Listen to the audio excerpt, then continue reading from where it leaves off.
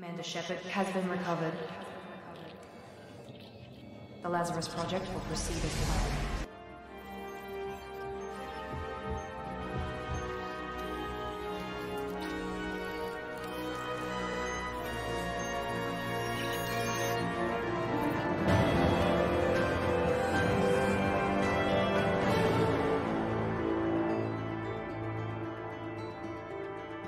I read it before, before I was involved in any of it. I was a fan.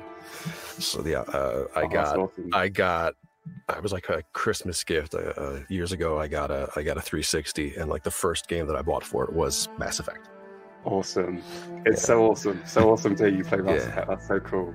Welcome to a very special episode of the Lazarus Project podcast. In this episode, we had the pleasure of speaking to the voice of Mass Effect Andromeda's very own Scott Ryder, Mr. Tom Taylorson. My name is Craig, and joining me as always is my co-host, Tim. Hello. As a pre-warning of sorts, this episode was recorded a little while ago. We do want to apologise to Tom as with scheduling issues, this one took a little longer than planned. There will be a mention of the actors' strike, which has thankfully ended, and a mention of the N7 day before it actually arrived. With all that being said though, let's get into the episode. Today's guest has worked within the video games industry, Tom Taylorson. His earliest credit on IMDb being Mortal Kombat, but with the credits ranging from Bad Batch to God of War. But of course, we within the community know him for his role as Ryder in Mass Effect Andromeda. Thank you so much for joining us. Oh, thank you for having me. Yeah. I think I'm going to start off with the first question. Here we go. Here, Roger Clark did the acting for Arthur Morgan in Red Dead Redemption 2, I think it was. Redemption, yes. Yeah. So over the past few days, he's been getting quite annoyed on Twitter for people calling him a voice actor. When he does all the motion capture and stuff. So I was just wondering, for the part of Ryder, did you just do the voice, or was you the motion capture, and how do you like to prefer to be called? Is it an actor or a voice actor? Or I mean, it is all acting. If it was just the voice, then yeah, voice acting. And I don't know if he can do what he wants, because he was brilliant.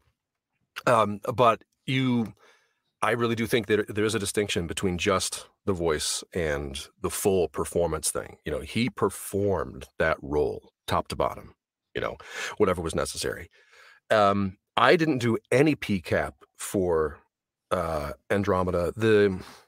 Because a lot of the team was up in Edmonton, and then they got some work from some of the other satellite studios of BioWare.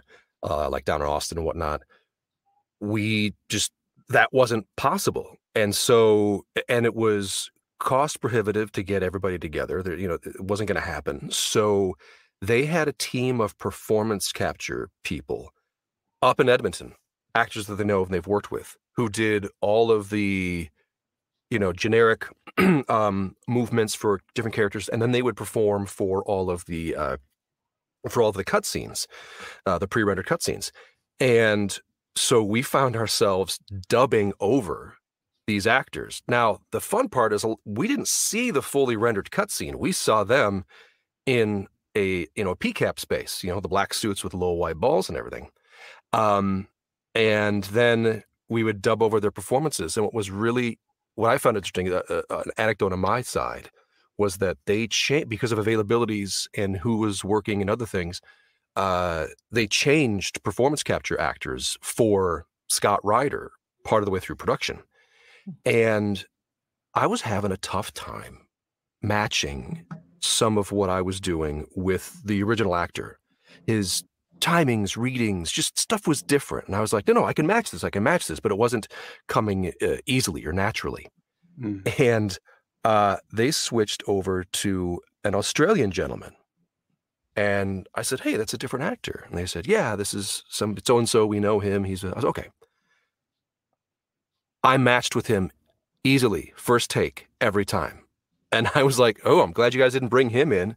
We have the exact same instinct, the exact same, pattern, and it was completely unintentional.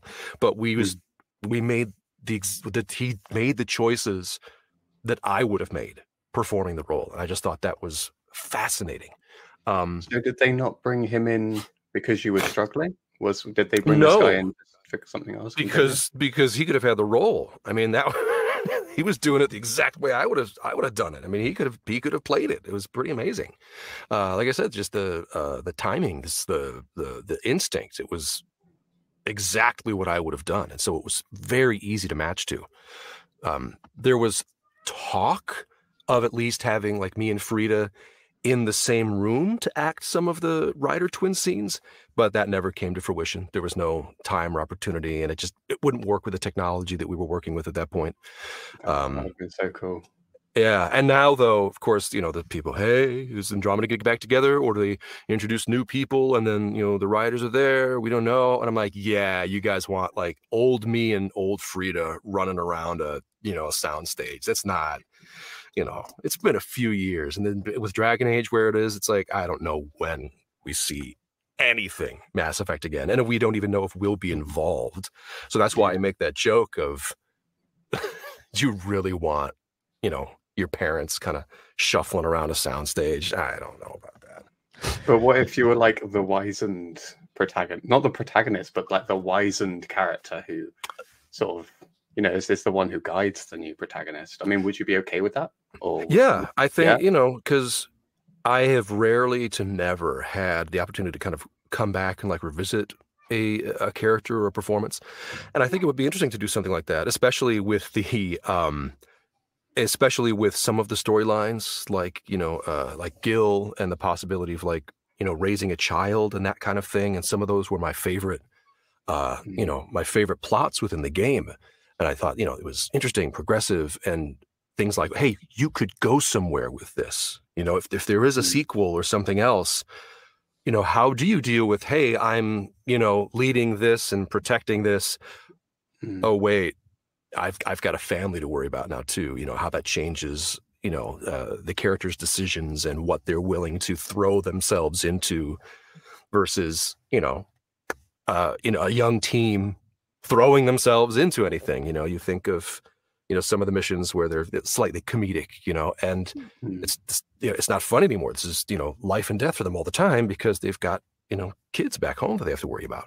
So yeah, that'd be fine. That'd be fun. I you know, and game production and the story side, the storytelling side, you know, changes every year. I think of, you know, people that started out doing, you know, Destiny. They were voice actors for Destiny.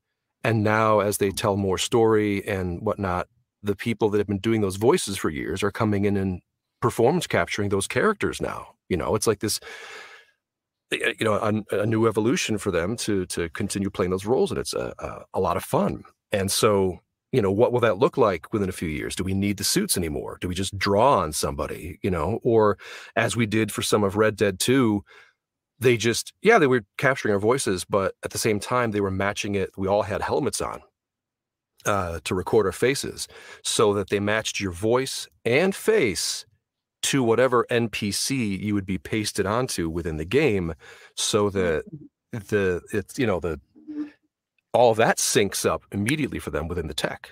And I'm like, stuff in it. Yeah. And that was, you know, a few years ago. And that was just for, you know, background randos like me. I mean, I can only imagine everything that, you know, went into going to, like I said, putting it together, Arthur Morgan and the rest of the gang. So where will that be? You know, when, and you know, Andromeda or the next Mass Effect comes around, who knows? That's a very good question. I'm sorry. I know that we've got a list of questions, Tim, but I really want to piggyback on something. No, okay, go for it. I was just watching a video the other day, actually. Like it was just kind of like one of those sort of overview, sort of talking about all these things with Andromeda. And it was really interesting that they made a really good point saying that Andromeda's left a lot of things. It was like Andromeda, I think, was great as one huge setup, I think. Like that was the kind of message of the video. And there are so many unanswered questions. I was sort of going, I was literally thinking about this when you were saying about Gil. And it was like, there are so many plot lines and things that were set up in that game that we don't know if we're ever going to really get to conclude, which is it's just it's crazy to think about. Really, it's a bit daunting. Really, like this. I can imagine, like, because you said you played the game yourself as well, haven't you? Like, there are certain things that I'm sure you want resolved as well. Yeah, and other things and people or performances that I didn't get to interact with, and in playing the game I did. It's always fun to kind of see stuff in context. There are points where I went, I don't need to play this anymore. I lived it, I lived it, Dottie, and because that was weird. And I did a playthrough as Fryda, as Sarah, because at that point, I think it'd be different now, but at that point I could not, play through the game. And oh no, man, just every choice I made and things like that. I remember recording some of that stuff, and some of it I would go, yeah, that's that line. Yeah, that's how that reads. Absolutely. And every time now and then I go, I really could have used a take 3. But especially later on, we had it down. We were going through hundreds of lines every day, and there's just so much to get through. And thankfully, at the end of the process, the director and the audio engineer, we were functioning as a unit, and just really able to crank through stuff. And with 2 takes, we've got it. It was rare that we needed more than 2 takes on stuff, because we just had everything down to a science. But yeah, the unanswered questions, the books were kind of that, especially like Kat Valenti's third Andromeda book. They said, hey, we're not addressing this. Tell the story of the Quarian arc. Tell the story of why it was delayed. And she said, so what are my, constraints? And they said, we're not going to do the DLC. We're not going to do XYZ. Enjoy. Tell the story. And I had the privilege of narrating that book, and it was still one of the best things I've ever narrated. Just oh my God! So is that in the Audible version? Is it? Yes. Yeah. I got to do the audiobook, and I specifically I narrated it in Ryder voice. And then I changed, and I was like, yeah, it's out there somewhere. But I narrated it as in Ryder voice, and then wound up, and I'm like, no, let me do the things. And it was with a publisher that I've worked with for years, and so I was like, well, I'm going to do my thing. And so every alien had the every sound effect that I wanted. Did you do like the proper Elcor thing as well, where you described the emotion sort of thing? Yes, but she wrote it that way. And that's then brilliant. Kind of did my best version of a Batarian for Batarian stuff, because I don't have like any of I can't do any of the technical vocoder switches or drop the pitches on any of that stuff, because you still want to maintain the kind of suspension of disbelief. You're listening to one person do all this stuff.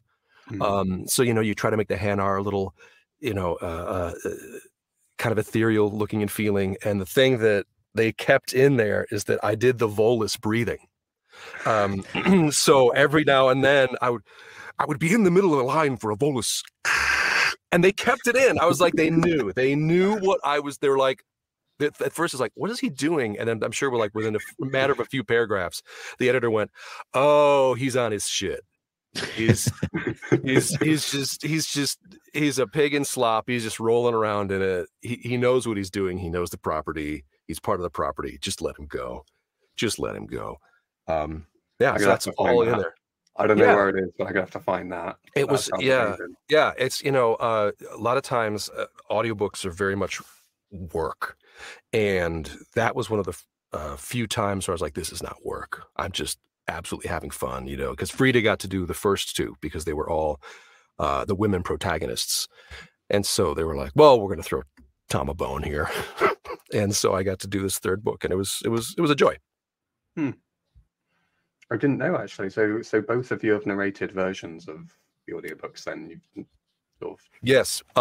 When I saw that these books were being published, I actually reached out to Blackstone. Then it was Blackstone Audio, now they're Blackstone Publishing. And I said, hey, this company, Titan Books, is printing a trilogy of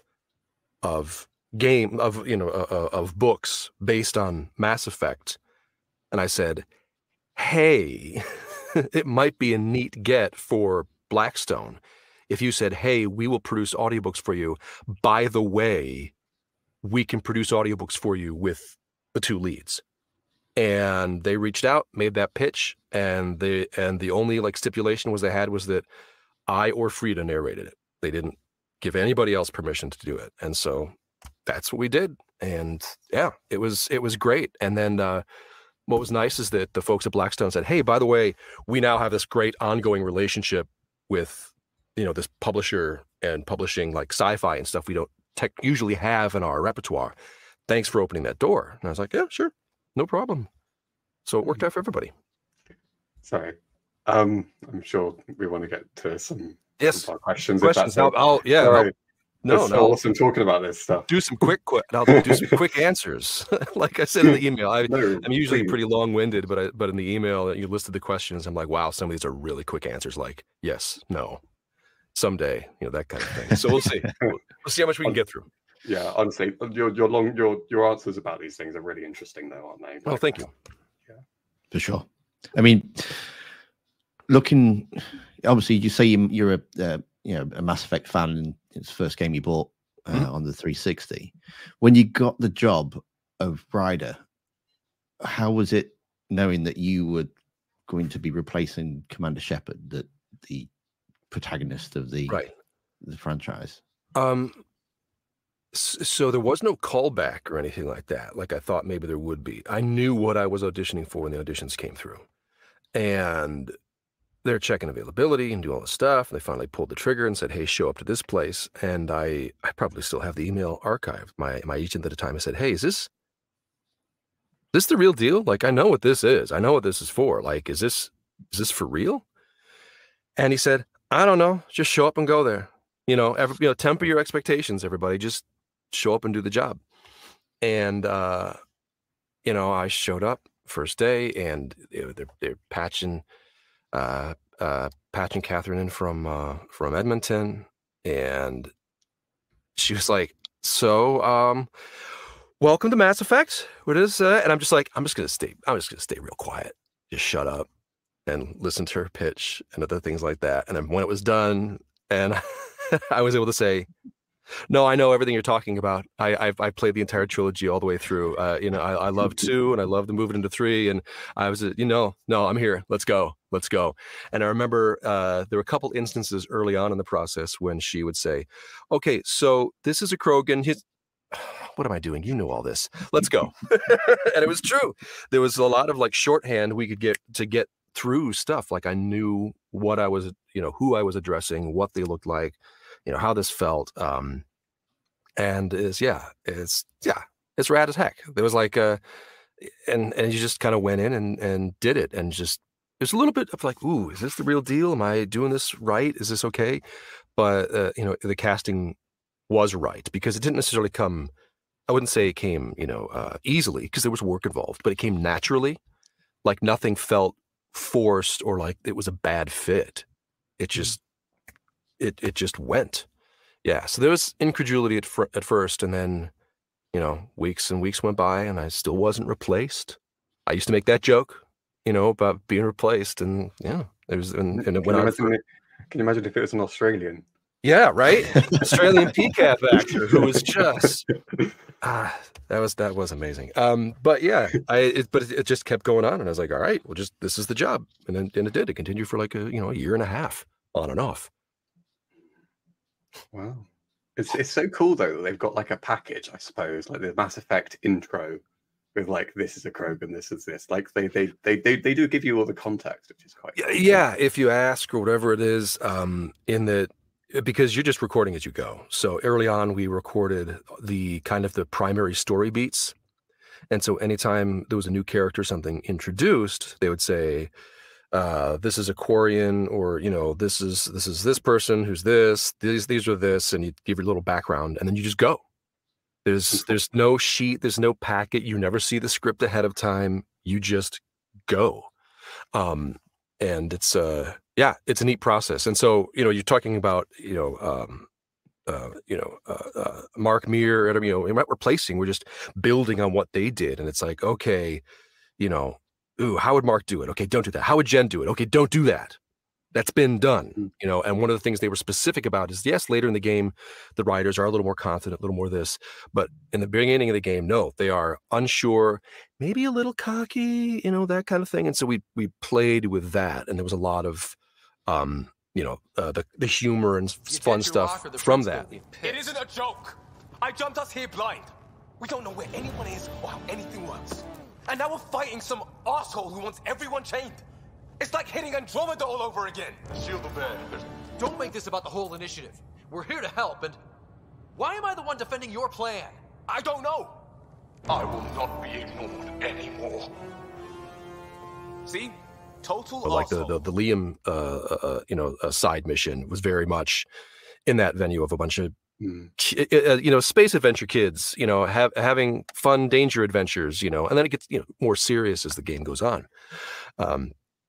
So a lot of the feedback as well, like you hear each other's voices playing back to each other as you know. No. If you were lucky, so they use a software, a proprietary software now for BioWare called Veda, which is a way for them to enter scripts, and then the script is married to. So it looks like, you know, just reading a script like for a film script, but then those cues are married to the audio as you record them. And it crashes a lot. So we'll be doing stuff, and then you'll lose a take and you feel bad because Veda crashed, and you reboot it and you just move on with your day. And sometimes you get through a whole session, Veda doesn't crash, and we all go, oh, wow, Veda didn't crash. This is amazing. But you get the cue, and if you're lucky, somebody else has recorded ahead of time. And so they're able to play the cue before you, and you act off that. Otherwise, you just act off of your director, you know, for some of the time, it was, you know, voice directors out of Edmonton. And then later on, they brought in Josh Dean, who also has the same read and comedic timing as I do.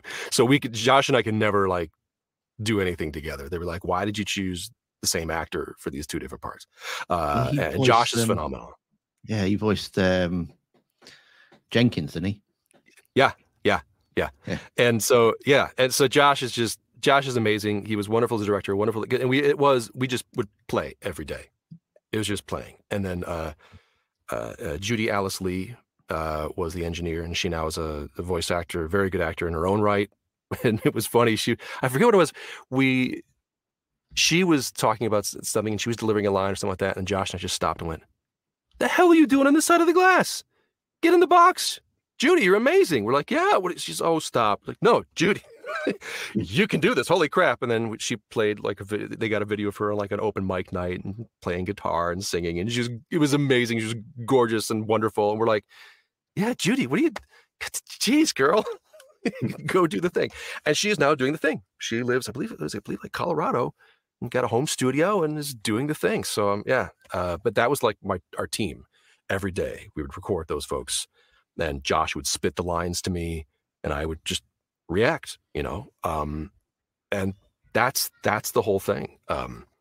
It blows me away to think that, you know,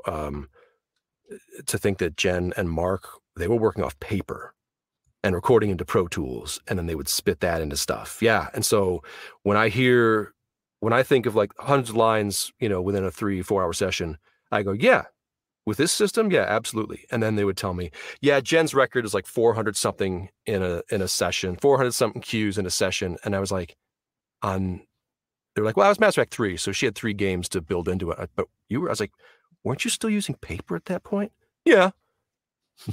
So dealing with paper and page turns, she was still cranking those lines. I was like, that's impressive. That's amazing stuff. I got, you know, I'm cheating by just basically having words thrown in my face and somebody just hitting a scroll wheel. 2 in a row, go, 2 in a row, go, 2 in a row. So there was always this little thing in the back of my, all right, I'm shooting for that number. I used to write down how many cues I would get that day. I still have those pieces of paper around somewhere, like at archived. So I know somewhere I know what my peak was. Josh may actually remember offhand, but yeah, it was a fun bit. Did you manage to beat the record? I don't think so. And sometimes it wasn't fair. Like it depends upon, well, what's the cues today? Are we just randomly discovering things and reacting to discovering things, okay, you can crank. Oh, are we actually acting today? Nah. That's going to slow things down dramatically, so to speak. Yeah, I can imagine like those more intimate, like companion conversations being a little bit more complex. Yeah, and you take a little more time with it, or again, sometimes between the writing and the characters and everything, we're just like, no, this makes sense. Go, go, go. Other times we'd go, no, that the feel is wrong, or the mood is off. Do we have the original act? Oh gosh, good. We have Cora's actor. Okay, listen to her and go, because otherwise you're also, as the actor, you're depending on the director to have the other actors' takes in their brain, so they're kind of putting it together mentally in real time if you don't have the other actor's performance available. So if somebody recorded in England earlier in the day or yesterday, that may not be in the Veda system when I start my day at 9 a.m.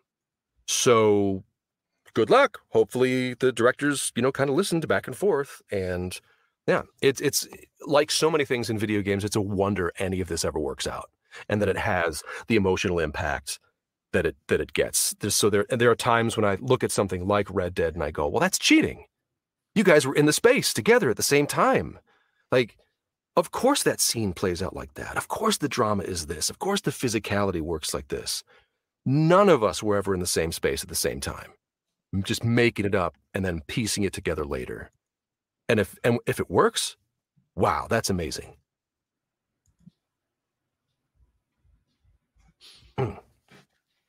Cool.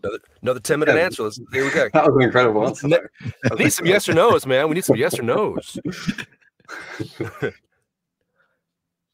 Okay, yes or no's. Let's have a quick look at the. Because I know you have a list, and I thought, okay. This isn't a yes or no, but Caden or Ashley?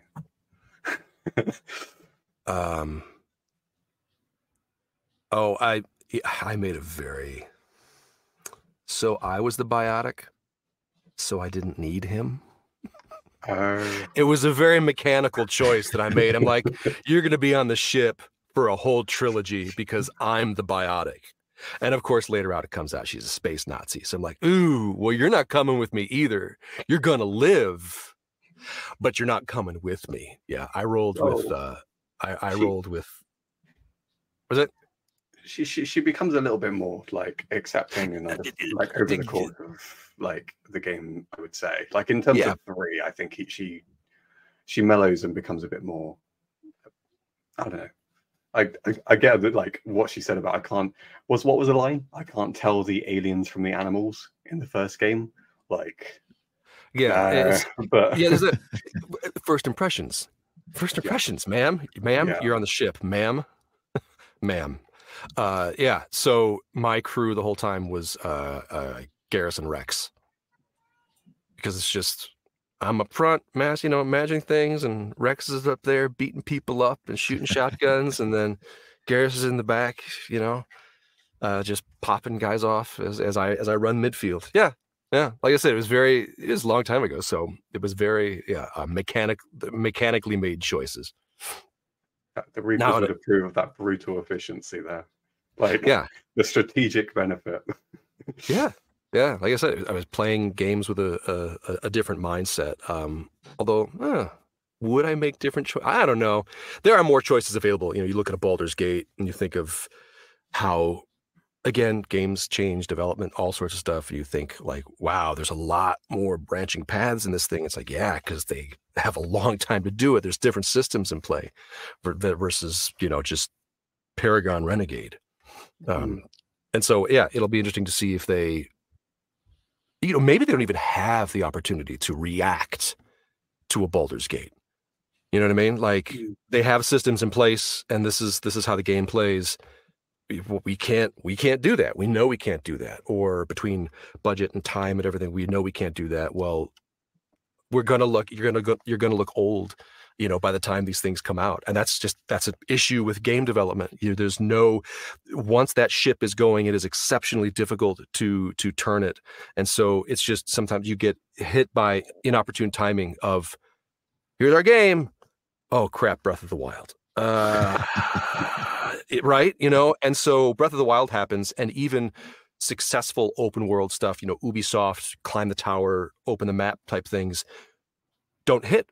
And it's because, well, you've got Nintendo that can do whatever they want for however long they want and bring out the thing and polish it within an inch of its life.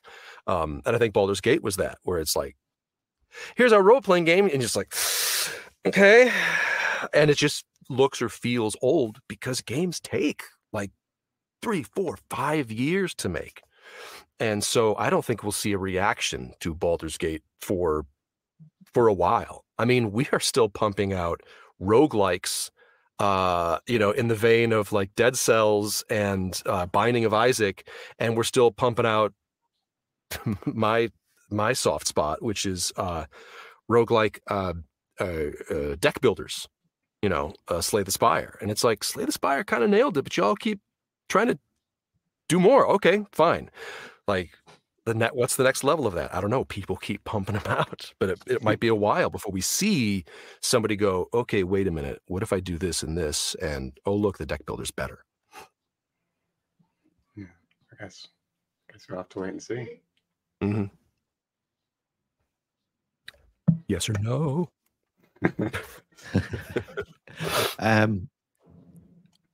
Yes or no? I'm sure I've got some yes or no. Is Mass Effect 2 the best game? Probably. It's the Empire Strikes Back, which is arguably the best Star Wars film.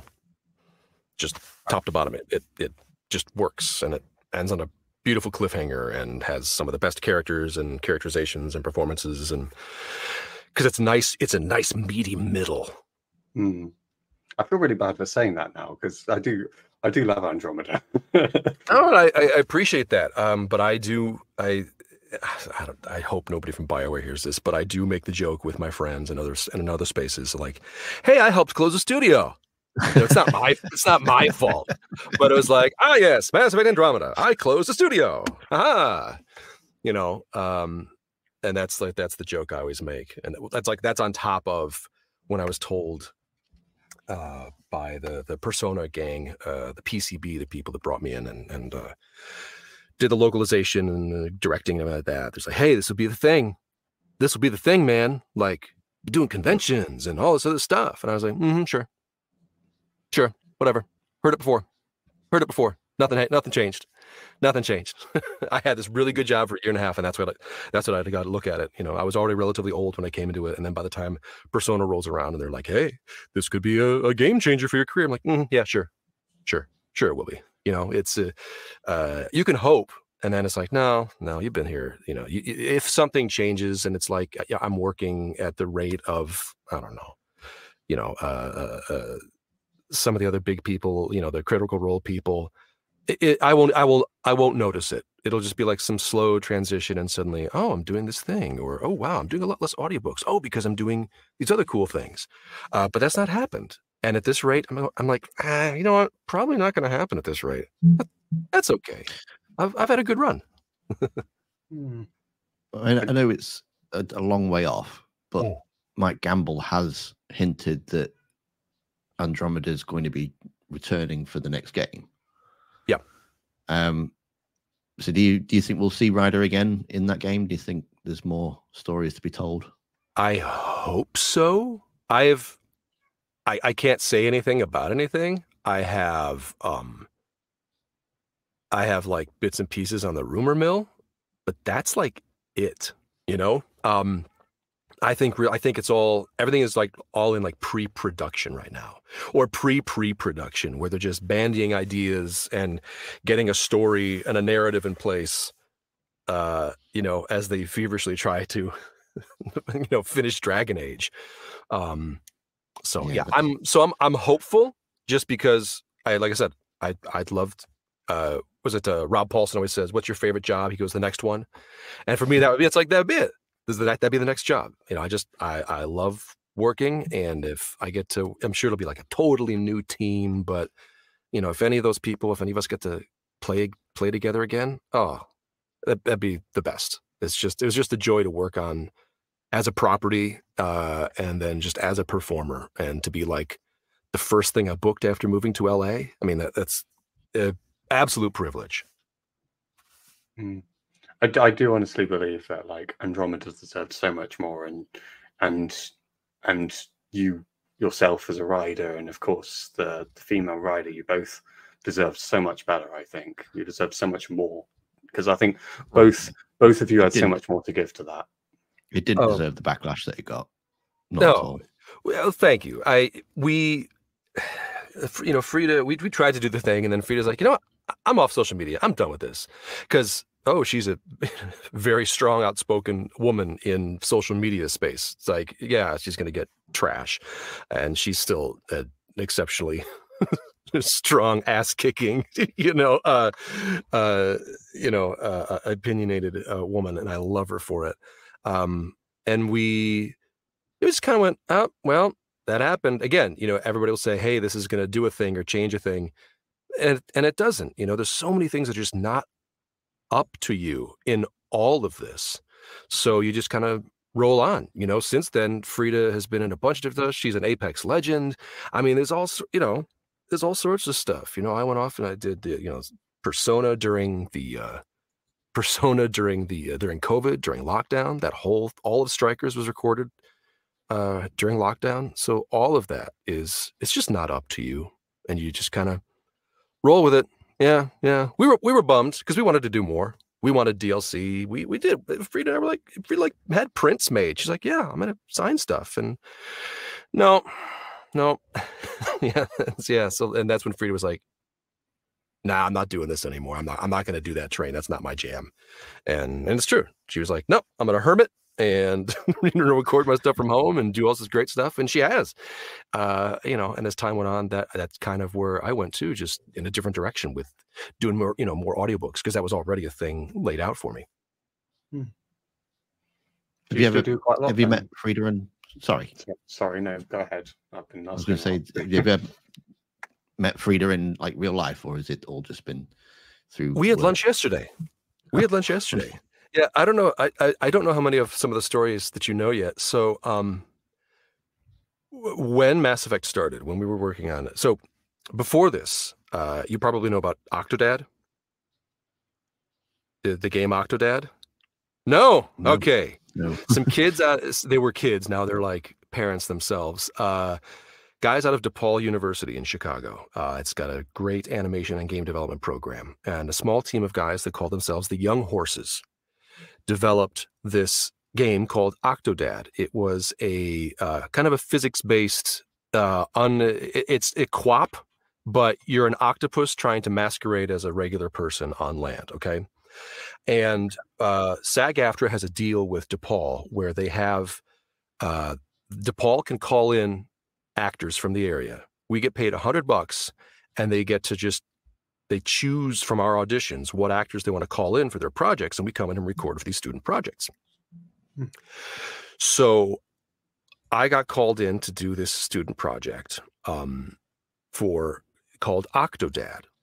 And a friend of mine, Anne Sonneville, was called in to play the mom in this thing, and I was the father, so we're trying to do things. It was a fun ride, great. A couple years later, these guys have graduated, and they are making an official sequel to their student game called Octodad Dadliest Catch. And they called me back in to play Octodad again. I was like, sure, guys, let's go. And then, and they had a Kickstarter and everything, and I gave them money for the Kickstarter. I kickstarted the game. I don't think they knew that until years later. But then they said, hey, we're looking for somebody to play the mom again. And I don't know. And I said, Anne Sonneville that you worked with before is still here, and she's better than she was a few years ago. You give her a call. And they did. They brought her in. And so they were looking to cast the young girl and other stuff in the game. And there was this really opinionated person talking in some online discussions on Twitter about game development. And they clicked over to her profile, and her name was, and her name was Fryda Wolff. And they're like, hey, we noticed that you're a voice actor in addition to knowing game dev. She spent about a decade in game development before voice acting. And so they said, would you audition for this? Yeah, sure. So suddenly she got the part of the child in the game. And then like me, she plays all of the rando non-player characters in the spaces in the game. So that is the core group, and the three of us actually had lunch yesterday, which was delightful, because we're all trying to get out of our little boxes for the first time in a long time. So first moving to LA, I knew Fryda because we'd worked, quote unquote, together on Octodad, Dadliest Catch. And we'd gone, back and forth and met up when I first moved out here, all of this stuff. So we knew each other. We'd worked with each other, sort of. So at this point, I've had a few sessions for this thing for Mass Effect Andromeda, and I'm in my booth working on some audiobook, and I get a call. It's Fryda, and at this point, Fryda is living down in like Anaheim or Orange County, somewhere down there, and commuting up to LA every day. So she has like just a very long drive all day, every day, as she's bopping in and out, doing sessions, auditions, whatever it is. So she just calls me after a session. And she says, yeah, I'm just calling, talk. I was like, yeah. Now, she says I broke the NDA. I say she, so I'm going to tell my version of the story, and she will yell at me, in real time. So we're going back and forth. We're just chatting about what we're working on, whatever we're doing. And I said, yeah, I just had a session over here in Burbank, whatever. Fryda says, you had a session over Burbank today? Yeah, in the morning. Oh, really? I did too. Was it over at Formosa? Yeah, maybe it's over at Formosa. She says, would your session happen to involve a well-known space IP? And I said, yes, it did involve a well-known space IP. And then she's like, can you keep a secret? I'm like, yeah, I can keep a secret. Can you keep a secret? Yeah. And she says, I'm the female player character in the next Mass Effect game. And I said, that's funny. I'm the male player character in the next Mass Effect game. And this devolves into 10 to 15 minutes of us just going, shut up, shut up, shut up. So Fryda played Mass Effect before as well? Yes. Oh, yeah. That's amazing. That's so cool. So we knew, and we were just like, this, okay, so we just got to keep this in the down low. Let's quiet. So we would see each other in passing as I would leave and she would come in, or back and forth. I usually did the morning slot. She did the afternoon slot because of her commute. And for me, the kids, I could pick up my son from school after dropping him off. So later on, they thought, we're going to shoot some, little promotional videos with these two. And they see us hanging out. They're like, do you guys know each other? Did you know? And we had to admit, yeah, we knew about the job a long time ago. And we told the car story. And like, wait, you guys know each other? And we tell the Octodad story. And they're like, this is nuts. Because they had no idea that we had done this other game before and knew each other and whatever. So they're like, well, this is great. And we did, we did those little video shorts, and they went off without a hitch. And it's just the strangest, wildest thing. And it's one of the favorite parts about it. There's just this serendipity. There's so much, one of the shames about the game not necessarily coming together, and finding its audience immediately, and us getting to do DLC and whatever, is that there was so much amazing serendipity surrounding the project. The first thing I booked after moving to LA, Fryda and I working, quote unquote, together, knowing it's so much stuff like that it's just, it's almost like there was too much of that cool stuff happening that, well, it had to have a failure somewhere. And, because it was too good. It was too good, at least on my end. It was like too good to be true. So yeah, I'm surprised you didn't know that. That's the podcast story that I that I usually tell. That it's, like I said, that piece of serendipity that we just knew each other, and it was great. And yeah, so that was the fun thing about playing the game too, is it's just, I'd hear Fryda's interpretation of certain lines and I go, oh wow, no, never would have done that.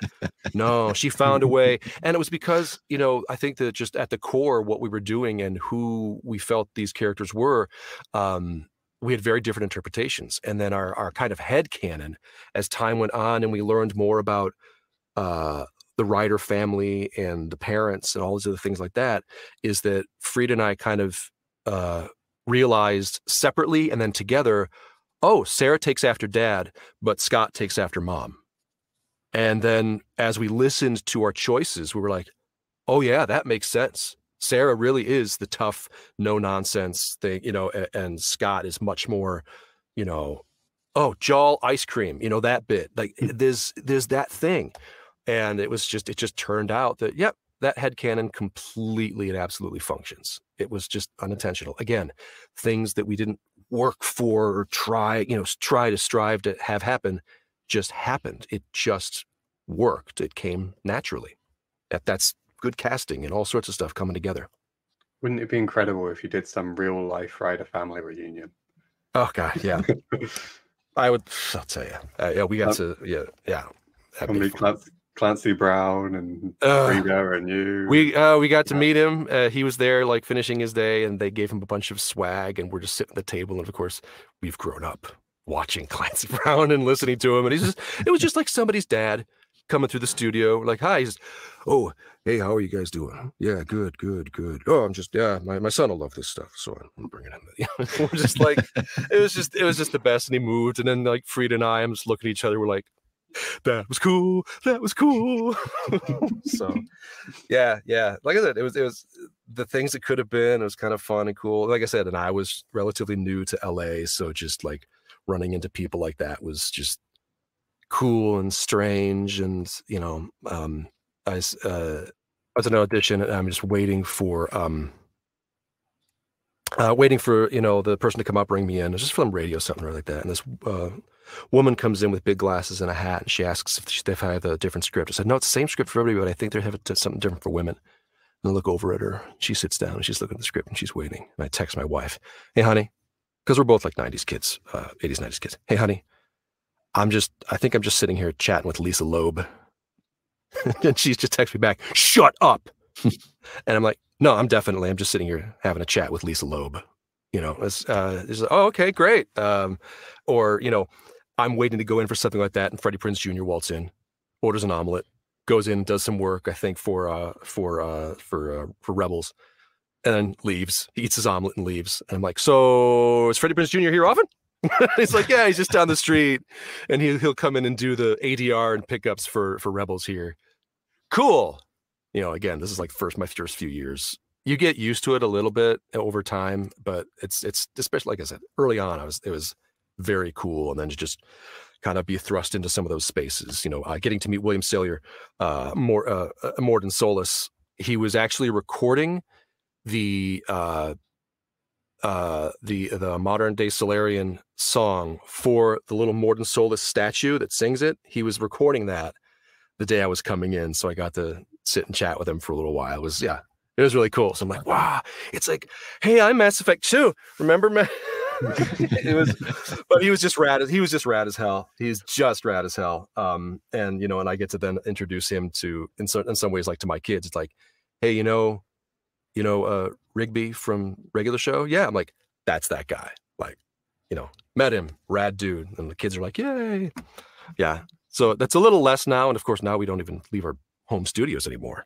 So it's a big change. I kind of miss it, and that was one of the reasons why Fryda, Ann, and myself we went out yesterday, is just to see people for a change. There's a lot less meeting each other in the parking lot, as Fryda said yesterday. You know, I'm coming into a session, she's leaving, or vice versa, or something. It's just the landscape has changed with COVID. So it's a lot of working from home then. Mm-hmm. Yeah. I did a cartoon earlier this year, came in, and I thought, oh, this is going to be great. First big cartoon back after a little while. I go into the booth, the engineer leaves. So the engineer's on the other side of the glass. I'm in the booth, and the writer, director, producer, everybody else is up on a big TV screen. Nobody was there. So we finished it, great. And then they said, hey, your character's coming back. We have another episode. I was like, great, let's go. And then they said, what's your home studio like? And I'm like, it's really good. It's where I recorded all of Bad Batch and everything. It's really good. So I did the second episode here, and I did ADR for that cartoon here like a week ago. It's just, yeah. I mean, it's nice. Don't get me wrong. You know, the house is nice. I got the dogs, all this other stuff. But I miss people. I didn't realize how much. When I stopped doing theater, I had students asking me at at Columbia College in Chicago and elsewhere. It's like, hey, do you miss doing theater? Because these were I was teaching voice acting, and a lot of these people were theater students. And I would say, you know what? I miss my friends. That's what I miss. I do not miss, I love getting my nights and weekends back. You know, I don't miss tech rehearsal and all this other work that comes with live theater, but I really miss my friends. And there are some people from my Chicago live theater days that are still, you know, people that I absolutely adore and miss as we've scattered across the US. And, you know, my buddy Scott graduated from Juilliard, and now his wife is Tony nominated, and he's done all this stuff. And then my buddy John, he's off in North Carolina, but this is after he was on the Jack Ryan show. He was in Dope Sick and all this other stuff. His commercial with Robert De Niro and years ago, and just all these people just scattered to the four winds. But I just remember just doing outdoor theater and Shakespeare crap with these guys when we were young and just having just the best time. And yeah, I miss those people. Do you think you'd ever go back to theater? Nope. No, I love my nights and weekends. I always had a bit of a disconnect. So like what you're hearing right now is kind of like my theater voice, trained voice, whatever. This is not what I use for most voiceover. And I've sounded like this since I was 18. And so I'd come out of like university looking like a young 20 whatever, but I'd sound like this. And they were like, well, what do I do with you? What do I do with you? You know, you go. I went to, you know, I was in all the shows, did a bunch of stuff. I was very lucky in college, and you learn to be like an actor and like a character actor, and then you come out into the working world, and they go, no, just do you. And I'm like, what the hell is that? What even is that? You know, and I kind of hit a glass ceiling in Chicago theater, and part of it, I know now, is that I was finally up against people, friends, and colleagues. That there was, at that point as an actor, there was no way I was going to do something better than what they were doing. There was no way I was going to best my buddy John or others. They were better actors at that point, and they were more comfortable with themselves. And I was not there. I was not going to be there. But the second I was able to get rid of what I looked like, I could do anything. And it took me a while to realize, okay, I look like this, but I sound like this. So what I need to do is I need to pitch it up a little bit and sound a little bit more the way I look. And then as time went on, I stopped being looked at and I could do whatever I wanted to. And that's where I found, you know, more work. So nowadays, you know, I like they still send me, my agents still send me for stuff like anywhere from 20s to 40s. And I'll book it. But I myself am 40-something. I got 2 kids, house, dogs, you know what I mean, mortgage. And so I look in the mirror and I see what I'm reading for. And I go, yeah, I got it. Let's go. But if somebody says, okay, now be on camera. And I go, I don't know what to do. I'm more comfortable with me as a performer. I can just come out and just kind of do me or whatever this feels like. But because I've been, what I work on and audition for and play didn't necessarily age along with me. So when somebody says, okay, play this, I go, I'm not sure, you know, what to do with this because I've been so detached from what I look like for, you know, 20 years. So it's a really weird space, you know, that I'm in right now as a performer. So yeah. So PCAP, there's more of that coming on, you know, coming down the pipeline. So I'm like, okay, I better figure it out real quick. You know, get back in shape after, you know, COVID years hit me and just growing older and things like that to figure out, you know, what this is physically because I've been detached for so long. Fryda she had hit like not a creative something. She's like, well, I got called back for this. Nothing hit. Work is going okay. She's like, I got to do something. I got to expand. I got to grow. And then she had a realization. She's like, well, you know, the old standby, you feel you grow when you're in your uncomfortable place. And she's like, all right, I need to be really uncomfortable. I'm going to take a stand-up class. And so she's been studying stand-up and trying to create a tight 5. And she's going to go do an open mic night with the rest of her class in a few weeks. And she's like, you know, I'm scared out of my mind and stuff like that. And I thought, oh, that's genius. That's brilliant. I love it. And yeah, so, you know, we're all trying to find that. And maybe that'll be for me, you know, finding that one audition or something or other where I go, oh yeah, no, I gotta be uncomfortable and, you know, be physical, be me for like 5 minutes and just see if something comes out of that.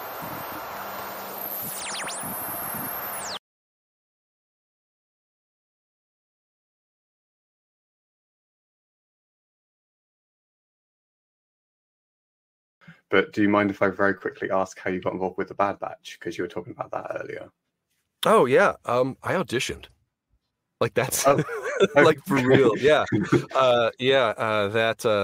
that character came along, and I don't know how they heard through it. So I wound up doing a one-off episode for Star Wars Resistance as Agent Wraith. He was just this trooper that got blowed up at, you know, later on. And apparently the reason they called me in for that was they'd heard me audition for something and they were like, well, we like that voice, but it's not right for this Imperial officer or whatever. So they called me in for this stormtrooper. Great. Finished that off. And so as this other audition came in through for this other thing for Roland Durand, I was like, I was at a point where it's like, nothing's landing. This is ridiculous. I can't hit anything. You know what? Because they don't tell you he's a what is it? A Deveronian. I got no idea. Yeah. They just said, here's the character, here's the thing. And I was like, you know what? Let's go Irish. So I did the whole thing with an Irish accent, and I made it really, you know, because I was like, he's kind of charming, but also, you know, insincere, and also like, yeah, let's just go. I just did it just to do it. And they booked it. And they're like, just don't do the Irish accent. I was like, you heard through that? Like, yeah. I was like, all right. So then I had to like tie what I did separate from like this idea of a character that I came up with. And it was great. And I recorded that from home. Again, one of those situations where I was like, oh, look, I could be with people. Nope, no people, no nothing. But, you know, to have everybody come in, they show videos of the SpongeBob cast sitting around and standing together, you know, that's just, you don't do it anymore. It's just, I came out here thinking and hoping that would be the thing, and that's not how anything is put together anymore. And it's a shame, because early in my career, I did do radio spots and others with people in the booth. And it was an absolute joy. So yeah, there's an energy. We've gotten good at not having people there, but there is an energy that we, at least as performers, miss. I can imagine it helps so much more as well. Absolutely. And I think it also winds up, because we've been able to up our game as performers, but I think it winds up putting a lot more onto, it's more efficient, it's faster, we get more stuff in the can at a higher rate, but I think it puts a little more onto the director to keep those performances in their head all together and know, okay, I've got stuff that'll match together. I have performances that will sound like they bandied off one another. So, you know, more props to the directors for having that in their head, but it winds up being a little more of a director's medium.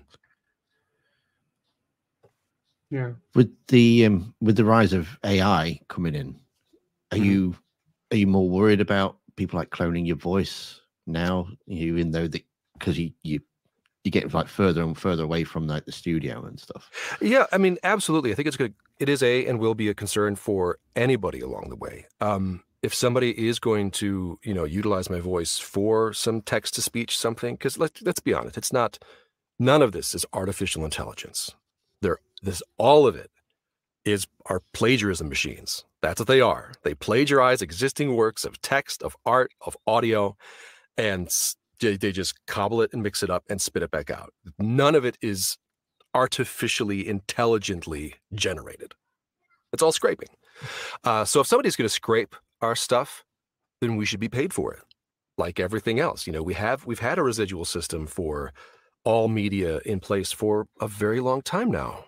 Like, pay us. That's all any of us ask, is to be paid fairly for whatever work it is. Even if it is, well, I want to like take and remix your work. We have that in music too, right? Where if a loop or a sample or something is of a certain size, you have to credit somebody and they get money for it. You know, you think about Bittersweet Symphony, Verve, you know, they just in the past few years got the rights and money back from that song because the Stones went, no, you looped this and this from this song. It's you just copied and pasted and kind of scooched it around a little bit. No, you pay us, and that kind of stuff is held up in court. So whether it's done by, copy and pasting or something like that, or by an algorithm that just scrapes and reproduces, people should be paid for it. So yeah, I mean, it is a concern, and I know there is enough audio out there for somebody to do something good. I mean, but I've got, 150, 200 audiobooks, all sorts of stuff. It's out there if somebody wanted to feed it.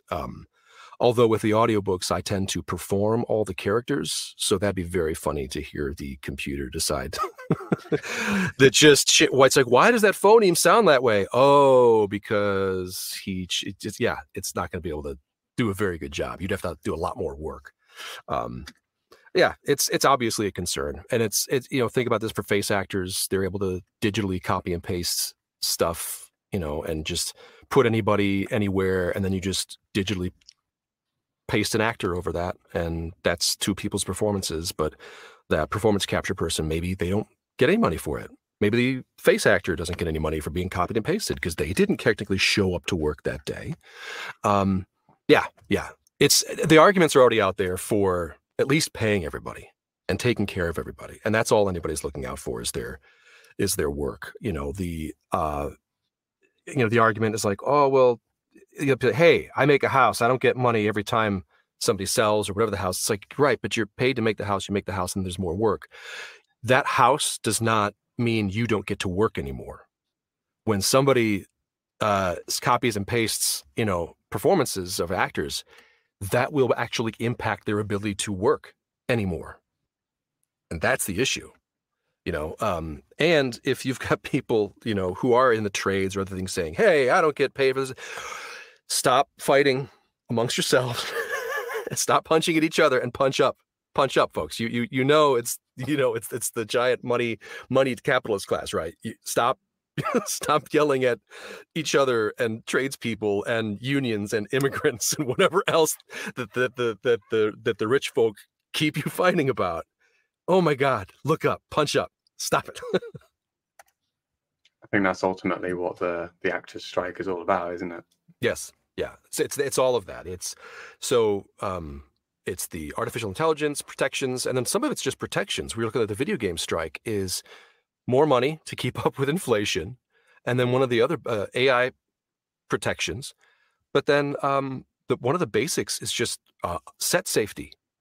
If there's going to be any sort of like movement that is combat or could potentially be dangerous, they just want a stunt person, or as we would say in like on stage, a fight captain there at all times, just to make sure things are safe.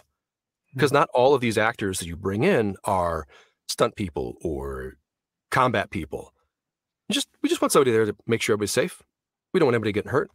Because as actors, they say, hey, do this. And we all, for the most part, it takes a while for us to go, no. Let's slow down. Because otherwise, we all will go, yeah, you got it. Let's go. Because you just want to work. You just want to play. And you don't think until you're hurting the next day, what happened? Oh, I said yes to being thrown on that mat. And I'm not, good at that. A buddy of mine who's up in Canada right now, he was doing Prison Break, a show that was sat down in Chicago. And he was, they did a sequence where there was a riot and his character got stabbed. And the guy that stabs him was this like 6'5", heavily muscled stunt dude. And so my buddy, he was like, do stage combat all the time. I got this. And he did. We did a bunch of shows together. Let's do it. Right. And so they do take one and they're like, do you want some padding or whatever? He's like, nah, be fine. He gets grabbed and shivved in the chest over and over and over and over and over again. And so it's just this big dude hitting him in the chest over and over and over. They go, cut. Do we got it? No? Okay, again. Grab, stab.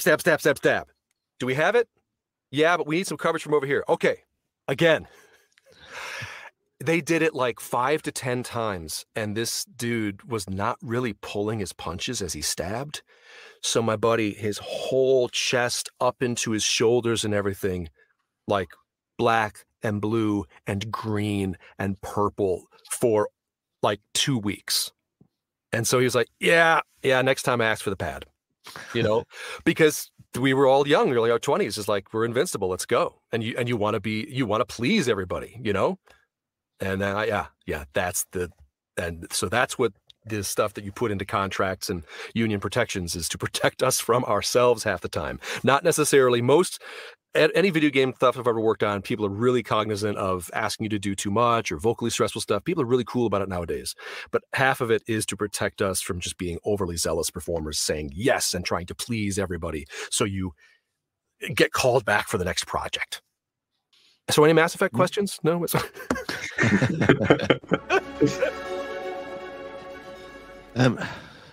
I think you've looking through my list of Mass Effect questions. I think you've answered indirectly. You've answered like pretty much everything that I had on. Really, that's cool. I don't know. Have you got anything else, Craig? I'm trying to think at the top of my head. I don't know. Who's your favorite Mass Effect Andromeda companion? Oh, jeez. All right. That's a tough one. I really like Drac, especially as I've gotten older. the woman who wrote Drac, wrote from her position as an older person, and so that was something that stuck with me. I like the Liam loyalty mission. That was an absolute blast to record, and of course that's the first thing that got shown, and everybody's like, "Oh, this looks great," and I was like, that one was great. That was well chosen, a well chosen sequence to showcase. So I've got a soft spot for everybody, but I will say that because of the storyline of, hey, let's have a kid together, Gil. I loved that possibility in the game space. It's like, as somebody who thought, hey, maybe we'll get some DLC or a sequel. What does that mean for these characters to have kids? And I thought, that's cool. That's something that I'd love to explore and have players, get to explore. So it's not necessarily a fair question for me because I got soft spots for everybody, but just for that storyline, Gil. That's another thing entirely, isn't it? Like, people usually steer clear of showing kids in games, which you can kind of understand why, but when you're moving an entire race to another galaxy, you kind of want to know what the repercussions of Andromeda were on the children. Yeah. There's cool stuff. There's cool stuff there. There was, like you said, there's a lot of questions and other things that unanswered and possibilities and places to go with it. And we don't necessarily get to know those things. Are you currently working on anything at the moment that you're allowed to talk about? Exactly right. To be very honest, I don't. But because of NDAs, if I did have anything, I couldn't say anything. But no, I'm not working on anything right now. It's been a little dry in that regard. So my time is mostly audiobooks. That's kind of like the day job. And still also works from home and work from home in my PJs and cook for the family and take care of the dogs and pick up my son from school. Yeah. I can imagine there's still a little bit of play there, like you said about the Mass Effect audiobook you did. Like, I imagine there's still a little bit of freedom there and a little bit of fun you can have with voicing characters. And that is how I do it. There was, there have been, I'm really lucky with some of the publishers that I've worked with, and nobody pushes back on any of the character voices or choices that I make. And I've been very fortunate in that regard. And it's because if I didn't do it that way, I wouldn't be doing this. I'd be bored out of my mind. And so it's like, look, if I'm going to do this thing, you're going to do it. You're going to do it my way. Years ago, I'm forgetting the name of the book, but he was an author, brand new thing, and it got turned into a movie and everything. But I sent in an audition, and this is through Blackstone, who knew me and trusted me. And the note they got back from the author was like a very severe, no women in my book sound like that. And I'm like, I did a generic like lady in authority sound. And you don't do, it's not Monty Python or anything like that. Nobody does that. But I was like, okay. And so the guy at Blackstone who I've worked with for years at this point, he's like, I don't know what to do. Like, make a different choice. I don't know. I'm like, okay, I'll pull back on this and maybe tweak this. And then it came back as a no women. I'm like, okay. And then the author wound up choosing Bronson Pinchot, who you might know as Balki Bartokomous from the Perfect Strangers show from back in the 80s. He is a very, very well-known and highly regarded audiobook narrator. I'm like, well, I'm not going to compete with Bronson. And I would never read the way he does. He has a very particular style. And I'm like, yeah, all right, not me. Fine. Something, find something else. Yeah. So it's been freeing. And I've actually used some of the things that I've come up with in audiobooks, in video games and animation, where it's just something I explore and I go, oh, I know this. And as a matter of fact, like Ryder, the Scott Ryder voice was something I kind of tweaked and I had in there, sitting in there. But then I wound up, because I had spent like 2 years performing and knowing that voice, knowing that character, knowing where this sits and where it's delivered, I had the opportunity to be the voice of Hyundai. And I got it. I was the voice of Hyundai for 2 years, and it's just Ryder voice. And I had people reach out to me on like Twitter. Is that you for Hyundai? I'm like, yeah, I'm the Hyundai voice now. Yeah. But it's one of those things that, as you come up with stuff and you invent, you plan, sometimes it's just having something in your back path, I know how to apply this and I know what to do. And it comes out sounding natural and, real and believable and connectable. And you just go with it. That's the voice. That sometimes that's all the thing that's final. Sometimes that's the thing that books it is just, oh, this sounds natural and real. This is not put on. Again, like while people say you come out of university, I'm ready to act. And they go, no, just do you. Just do you. And that can be very hard. So sometimes you find like a tweak of you. So it's not really you, but it's still something that's comfortable and believable that you can call upon at a moment's notice. And especially in the commercial realm, that's exactly what they need. So I suppose there's something to say there about being yourself, I suppose. Yeah, as hard as that can be sometimes. As much as we say we want to like run away from ourselves is one of the reasons why you become an actor. I just don't want to be me. I want to run away. And that's part of the thing for me. And my day-to-day life, just growing up, suburbs of Chicago, small town of like 2,000 people. Yeah, it's boring. And I used to play a lot in my head. And so a lot of this nowadays, again, I'm in a booth by myself, maybe somebody on the other side of the line, is playtime in my head. I'm just playing imagination. And there just happens to be a microphone here recording all that stuff. And yeah. And so it's then, I got to get real and just, be me. Ooh. All right. So that's another level of performance, I think, that can take time. Some people like myself, I don't think will ever get there, but it's it's the thing to shoot for, because of it's one thing to run away from yourself, but it's something else to go, okay, no, I'm going to challenge myself by being here, by being myself, just in the moment and exploring yourself and different aspects and avenues of yourself, and bring that to a performance and bring that to a voice, to the stage, whatever it is. And that's the real thing. That's when you're like, ooh, that's drama. Ooh, that's real. That's gritty. And you didn't look for it elsewhere. You're not putting on a silly hat or a voice or anything. You're just finding a little corner of yourself that maybe you don't like and digging around in there and maybe bringing it up and kind of surprising yourself. And then hopefully an audience with, oh, that's disgusting, or, oh, that's beautiful, or, oh, that's heart-wrenching. And that's another aspect of all of this stuff, which can be difficult to access or to admit it's time to access, I can't. Well, I can't imagine what that's like. I appreciate you guys caring from all the way over there, 8-hour time difference. So I appreciate it. Still not as long as the time difference between the Milky Way and Andromeda. No, it's much longer. That's, yeah, see, and then there's the story stuff where they get like transmissions from 300 years ago, like they're slowly finding out, well, wait, whoa, what happened? We went to escape. What happened? Did they make it? And I'm like, No, let them know what happened to everybody. Open the door for for the shadow broker, Liara, to come through. There's like their story. Yeah. Like I said, so that's me coming at it as a fan, like knowing all this other stuff that I know that we recorded. There's more. They really do create like, all right, here's a bunch of really fun Legos.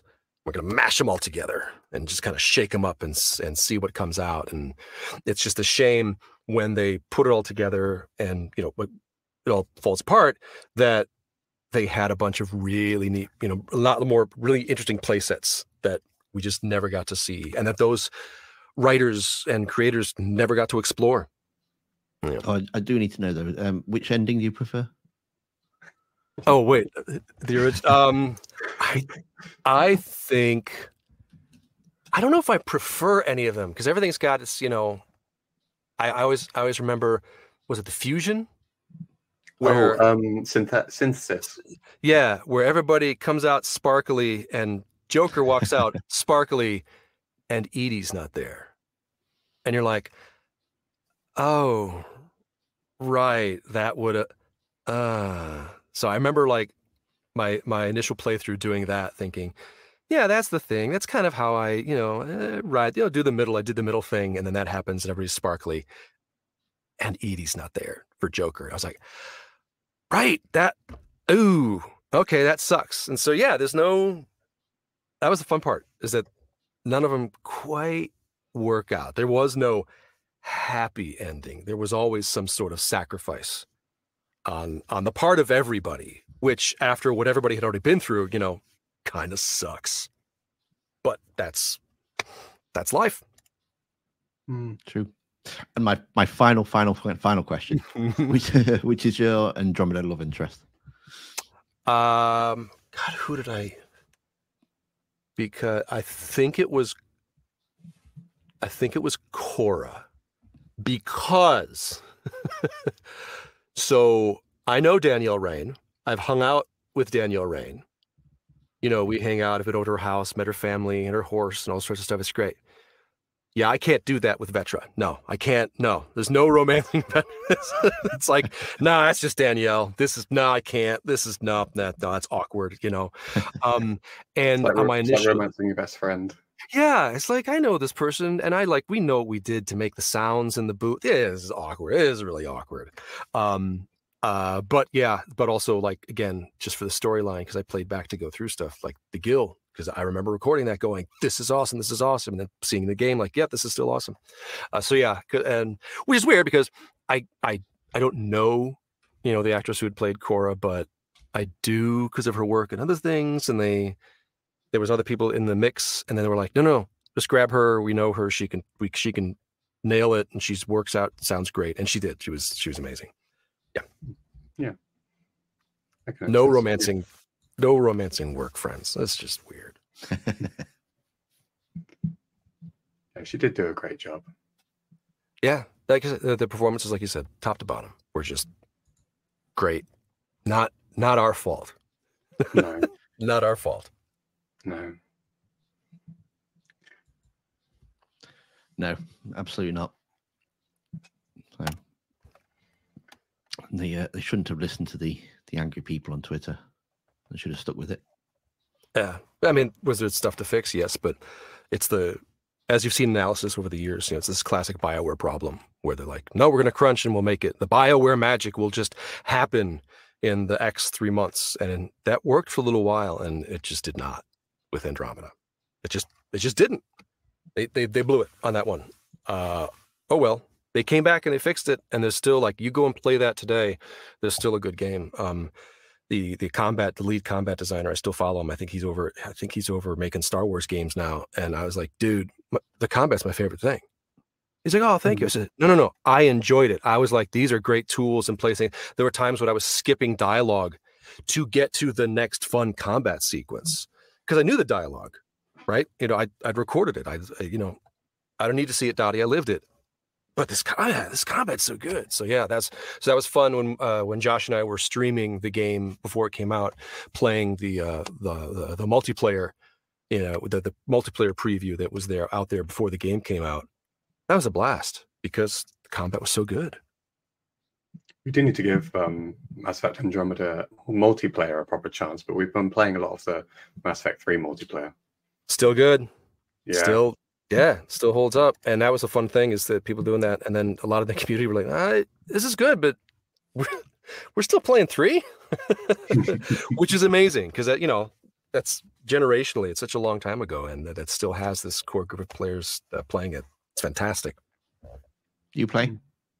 No, not now. I did. I did back in the day. I am a grazer of games as I got older, and you know, I think I made the joke on Twitter or whatever last week that I've got a couple bucks for a change, and so I buy the games, but I don't play like anything to completion. I beat Breath of the Wild earlier this year after 5 years, and it's because I knew the sequel was coming, and I put a few hours into that, and that got tabled for a vacation, and then Remnant 2 came out, and then Baldur's Gate came out, and it's like, so did you buy these games? Yes, I bought all these games. What are you playing right now? The free F-Zero 99 because it's real good, you know, or Treachery and Beatdown City. He just came out with the Ultra Mix of that, and that's an older game, and I'm like, well, I'm going to put that in the queue. And like I said, the deck builder things, that's just they get me and they steal my time, and yeah, I like to graze because of whatchamacallit, Game Pass and things like that. And I finally have, you know, some computers that can actually run almost anything now. And I love like the handheld stuff, like the Steam Deck and the ROG Ally. So I can play while I wait for my son, wait to pick up my son from school. So yeah, this last week, Station to Station, a cozy little puzzle game with trains. I'd never played a Tony Hawk's Pro Skater game. So Tony Hawk was on sale on Steam, 1 and 2, the remakes or the remasters. So I got those. Beneath Oresa, a deck builder, very good, very looks, nice clean look. I really enjoyed Gunbrella, which is a platformer. Still dipping in and out of Armored Core 6. Blasphemous 2 came out at the end of August, so I picked that one up because I love the first Blasphemous, and I play it in Spanish because those performances are just perfect, and with the visuals, it's even more perfect. I've got, what is it, like 20 to 30 hours in Remnant 2. I and my friends love the first one, so we played Remnant 2 a lot. And then with the new update, we started dipping back into Warhammer 40K Dark Tide. I love 40K. I love 40K. It's it's one of those things that I read the books, I play the games, and it's because it's shameless in the atrocities of everything. Everybody's terrible. There's a bunch of fascist Roman stuff, and yep, it's terrible. And you know, the alien, the mutant, the heretic, all of it. And the designs are ridiculous and over the top, and everything is big and huge, and it's explosion-y, and it's one of those few things where I can, from the voice acting and everything, I cannot think about work. Even the books I'm able to read and not think about work. I like indie games because they don't remind me of work. I hear work. I actually had to return a game that I picked up on sale because the voice acting was so bad, I couldn't play it. I was like, this is unplayable because I can't. So there's only so many things that I can do that don't remind me of work nowadays. Comic books, for some reason, don't remind me of audiobook work. And then like an indie game that's just text and no voice acting. Those are my happy spaces, which is, again, I think also why, football appealed to me, is that I'm not watching people perform. It takes a lot for me to turn off the actor, performer, whatever, when watching shows, films, whatever. Or it's got to be like a property that I'm into, to not watch the performances or listen or critique or have something in the back of my mind doing that. Reading a book, the narration mode starts to kick in. I can't. Video games too. I'll start to hear, I go, Oh, that's so and so. Oh, that's so and so. Oh, there's Fryda again. Dang it! I'm not playing the game anymore. Dang it! Like I know half the cast of like Spider-Man and everything like that, but it was so good. I was able to overcome. That's just Yuri. It's, and the guy that's playing Miles in the Spider-Man games is phenomenal. And of course, and I love William as Doc Ock, but everybody in that really did so great. I was able to actually play those games and enjoy them, and not just go, it's Yuri. Oh, there's there's this person. Like I'm in Spider-Man 2. It's like, and I've heard myself in the cutscene. Like, yeah, here you go. That was my 15 minutes during COVID. During lockdown when they just needed people to fill in some of the holes. Yeah. So I graze because it takes a lot for me to just sit down and go through a game. And I'm envious of my friends who I watch like on Discord as they go through stuff. A friend of mine plays the Yakuza games, and I just call it my stories because I sit down. Oh, Sean's playing Yakuza. All right, I'm gonna watch my stories as he plays the game, because half the time I'm just, after I get everybody to bed and everything, I'm just too wiped out to play. Just part of getting old. You finally have the money, but don't have the time to do any of the gaming that you used to do. Oh, I know that feeling. Right? Yeah, and it's just like, well. But I also, especially with smaller independent games, things like that, I'm happy to buy something for $10, $15, $20, play a few hours, and know, okay, I didn't finish it, I didn't beat the game, whatever, but I had fun, and hopefully this developer like takes the sale and go, make something else. I get to kind of put something back into an industry that did so many cool things for me as a player and then also as a performer. And so that's like, go make more things. I've had the opportunity to make things and I've done all right. I'm still doing all right. Are you young scrappy developers like the folks that like the Young Horses, the guys that made Octodad and Bug Snacks? Like, go guys, go. I knew them as college students, and now they are parents themselves with homes and mortgages and a team, and they just got somebody to manage their social media after being a studio for 10 years. Like that's like, yes, go. I don't care that I don't finish this. Here's the money. Go make something.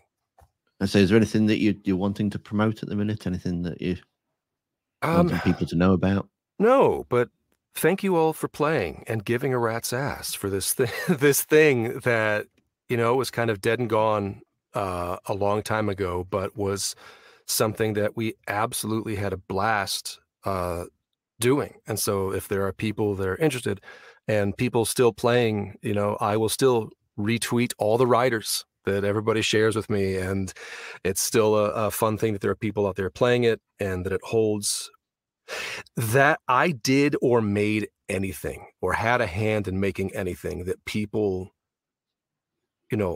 hold that dear. That's amazing to me. I never thought that would be part of anything that I did. My name's on the Star Wars wiki, and it may seem small, but like I've worked on a Star Wars. Like these things in my born in 1977 mind. I saw Return of the Jedi in the theater front row. I still have the program magazine that they handed out.